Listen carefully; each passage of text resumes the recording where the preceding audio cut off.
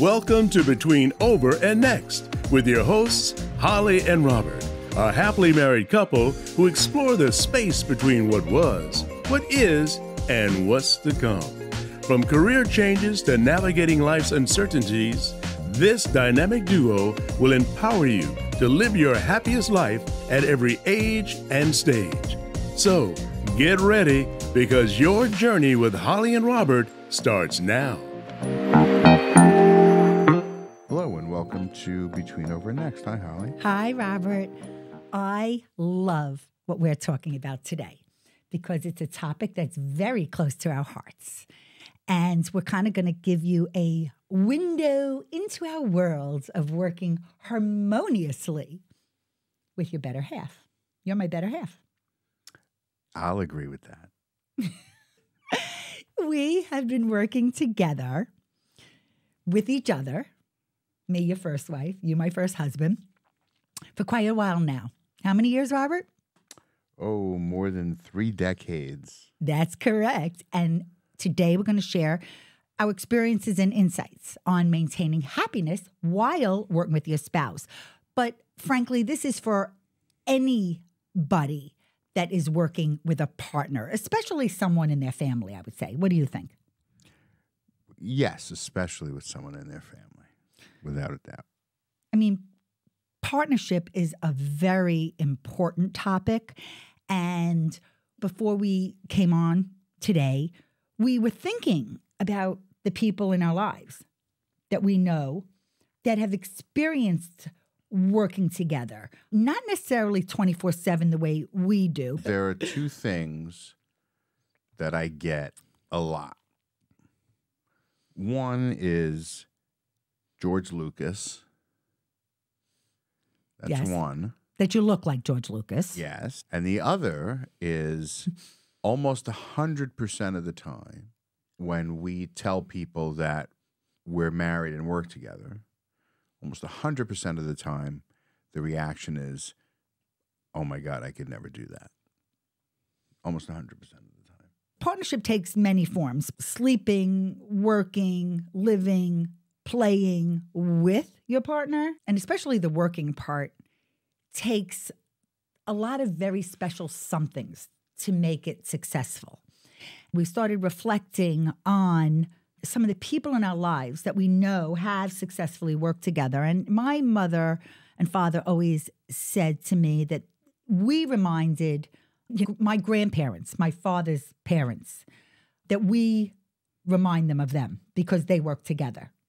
It was much more common in the past for couples and families to work together because that was the natural thing. You know, if you owned a business, generally your children worked in the business, your spouse worked in the business. That was just kind of the way it was, whether it's a grocery store, A lot of mom and pop business, and me and sons and sons. daughters. Right, like Russ Right. and daughter, right? Russ and Russ daughters. and daughters. So not only my Grandma Ray and Grandpa Aby, they worked together, whether my grandmother was behind the scenes taking care of the day-to-day business and my grandfather was out and about, mostly in the world of real estate and owning businesses.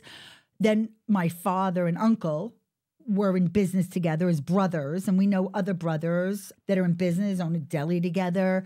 And then we also know a lot of your videographer friends, right? Like that are couples that have been successful in business together. Yes, there were a number of couples, and it was either, just as you described, where quite often there was someone going out and doing the jobs, and then there was someone that was back minding the office, kind of how you entered the picture with me. That is true. So actually, even Alex's girlfriend's family, they are all working together. All of them, the mother, the father, and the 2 daughters Right. are all in business together. And it seems to work for them. Yes. We have friends that are attorneys and successful realtors that we had worked with that were husband and wife. A brother-sister team, Henry and Michelle Roth, they were 3rd-generation bridal gown designers, and they worked individually. They had their own signature looks, but they collaborated a lot together. And we'll share some of the videos that we have with them from the Planet Bride episodes that we produced on Wedding Podcast Network. Yeah. And then we also were thinking of celebrity couples.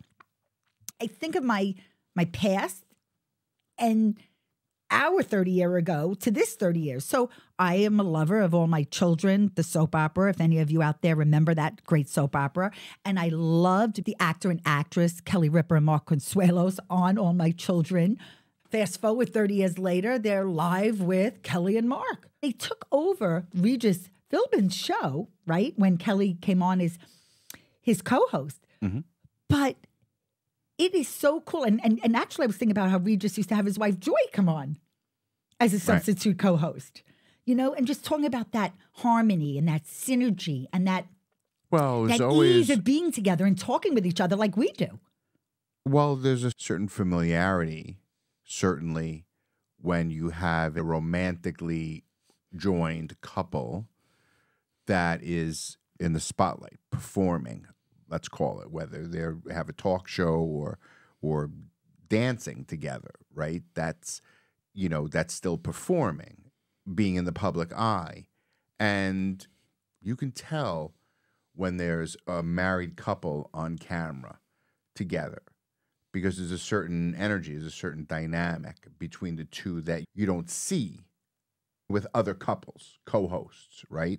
And I think when you mentioned Regis and Kelly, that felt more like a father-daughter energy between them. But there was an affection. Well, it was. It was much more personal than just TV co-host, and that's why it kind of felt like he was kind of that father figure, even though, you know, she has a father and a seemingly good relationship. But in front of the camera, that's kind of how it came off. Because they used to get annoyed with one another, too, which was kind of a natural thing sometimes when you have a Are you telling me something? couple. You get annoyed with me? Well, we've gone live a number of times, dozens and hundreds of times, and in a lot of it, I've visibly annoyed you.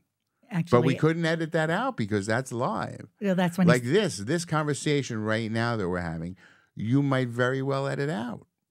Everyone may not hear it, you know, about the whole disagreeing thing. No, I'm not going to edit that out because that's part of partnership. Well, I agree. I mean, it's if it's natural, you know, and authentic, you know, I'm always suspect of couples that say, "Oh, we never fight." Really? Really? But you Robert, know, are you sure you're playing the game right? Robert, you used to put on sunglasses, okay? You did that with intention so you could roll your eyes behind them. Correct. And you know what? Go ahead. I still do what roll you gotta my do. eyes at you. Yeah. And what about Bruce Springsteen and Patty? Oh, and they're on stage together a lot with their distinctive roles. These couples, including Holli and Robert, that are creating for you something enjoyable. We really love working together. Well, you'd have to. Either that or we're insane. The important thing is we found a balance that works for us. Yes. A big part of that is because we bring to the table very distinct abilities.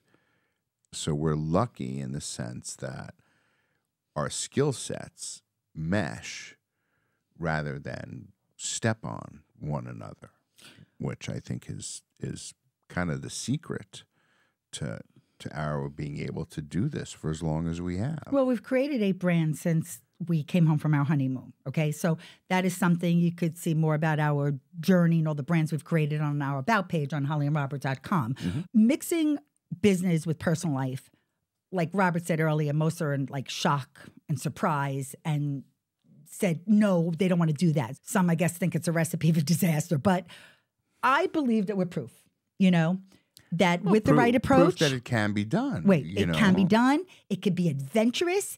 There are ups and downs, but most of it is joyous and triumphant. And we've definitely found an equilibrium that's uniquely ours. We hope that as we share more about the intricacies of partnering professionally with your spouse, that it's going to spark some ideas for you, whether it be with your spouse or another special someone that you want to partner with. I wrote an article back in 2008 for Huffington Post, which we will share in the show notes. And it was called All You Need Is Love, a tale of a happily married entrepreneurial couple. At that time, we were only married 16 years, okay? And everything in the article is true today, Robert. There was nothing different. Now, I could have not forecasted the future of 16 years later that we were going to create more together after Wedding Podcast And Network. now it's 16 years after that. Yes, it's 16 years. Since this article, since you wrote that's correct. this. And we always said our brands are our children, and that's what Wedding Podcast Network was. But we had two young children. At the time, Lindsay was 14 and Alex was 11. We had to keep their lives and schedules in mind, too. You had family balance that you had to take care of. At the time, you were running a successful video production company, documenting special events. And then we were creating Wedding Podcast Network, which I'm so proud of. And we worked closer than ever, like very, very closely. And what I realized then and now is that our compatibility is extraordinary. We are friends, lovers, and business partners.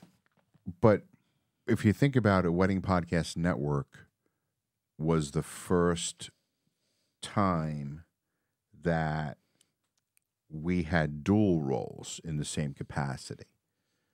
Meaning, like, we were both on air recording content. We were both doing the same thing like we are right in now? business for the first time. But prior to that, you were I was doing behind the your scenes. thing and I was doing my thing. So you in that regard. So like say we what that had is. separate roles. You were the producer. I was shooting, I was editing, shooting, and I was meeting marketing. with the clients, business, and managing the contracts, And and meeting doing the people. advertising, and networking, and interfacing with the magazine editors, and advocating for the industry at large.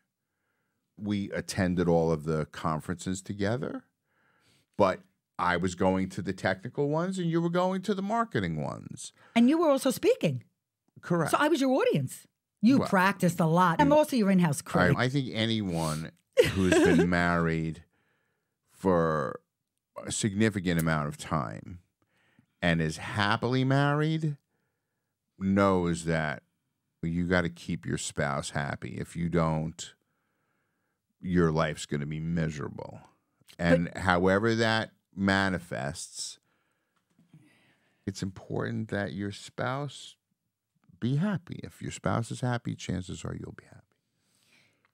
The one thing about us as business partners during the day and life partners all day, it's not necessarily easy.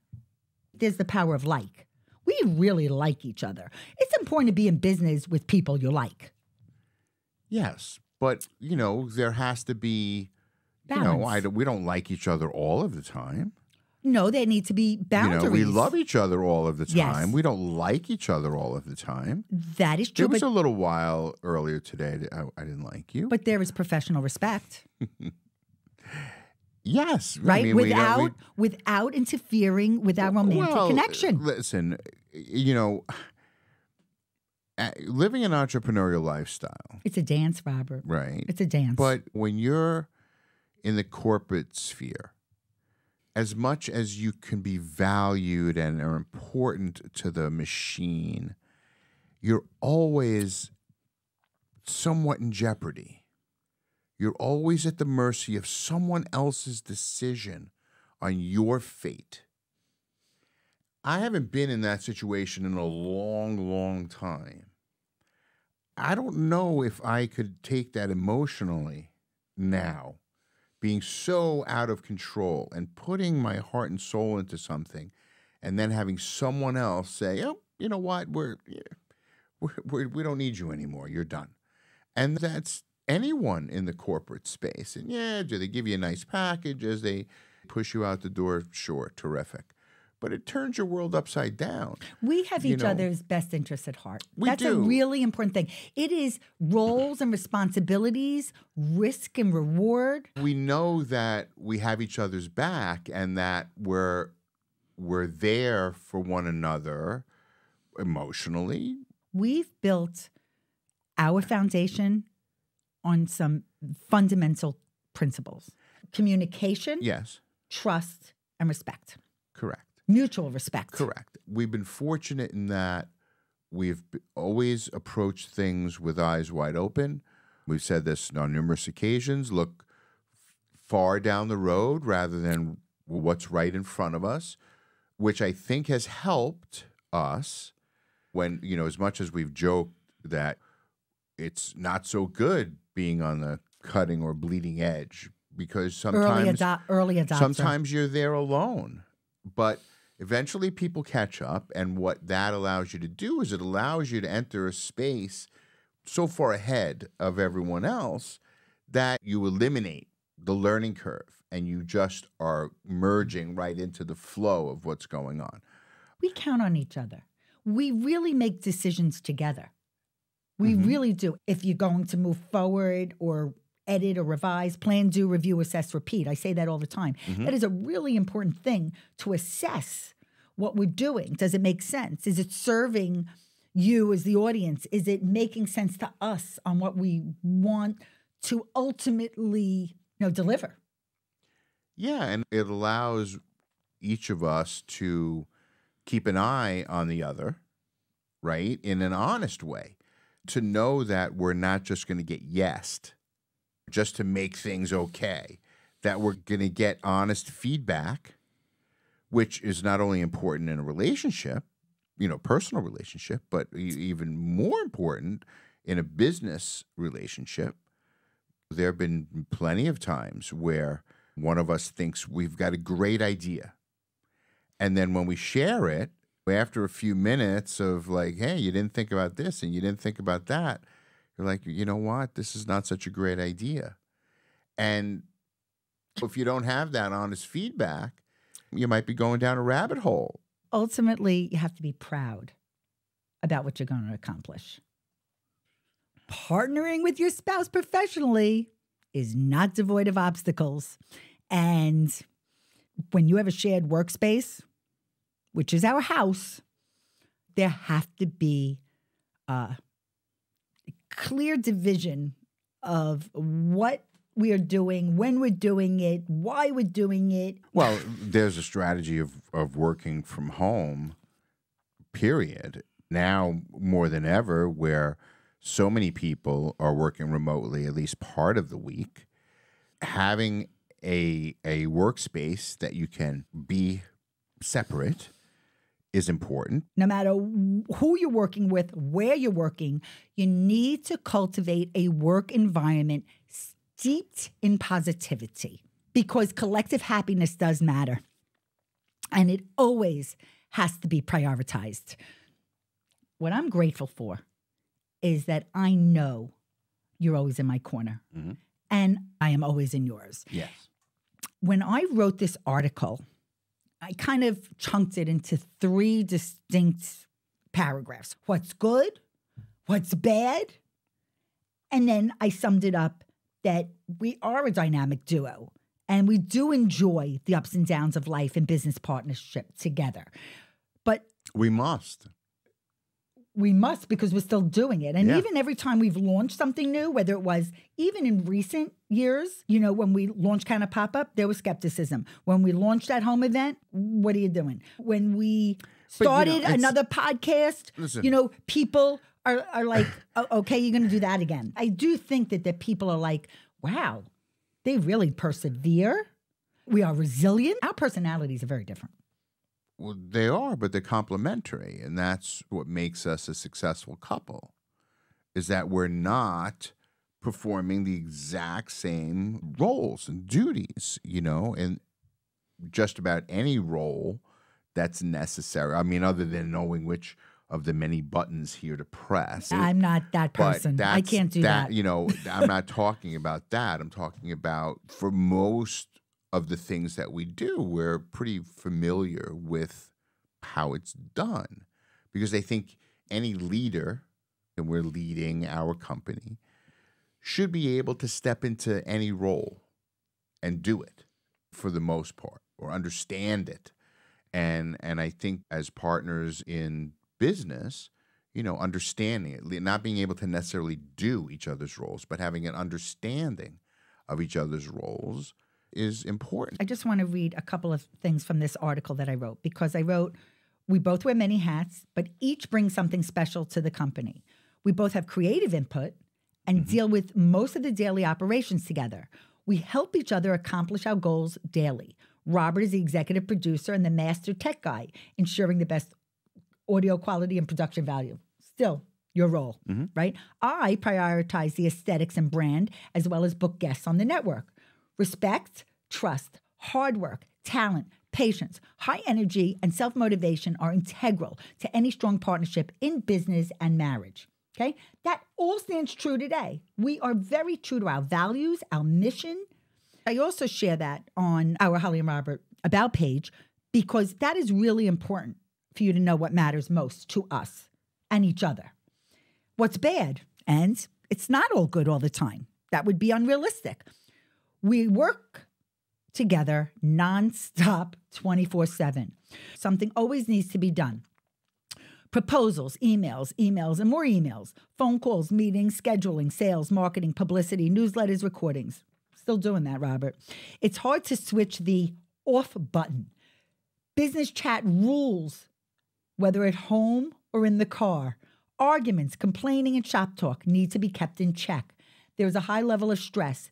Pick your battles. We don't always agree, but try our best to compromise or escape and watch some reality TV. Not agreeing sometimes results in a battle, but we learn and grow from this too. Making up can be fun. I mean, isn't that so true? Yeah. Of what we do? Absolutely. So here I say, it's not easy working with a spouse, but we achieve personal satisfaction because we believe that what we are working on is innovative and helpful to couples worldwide. Being a loving, married husband-wife team in the business of love, weddings, and marriage is a powerful connection that offers credibility and comfort to our audience. They trust us personally and professionally, and I am so proud of what we have accomplished together.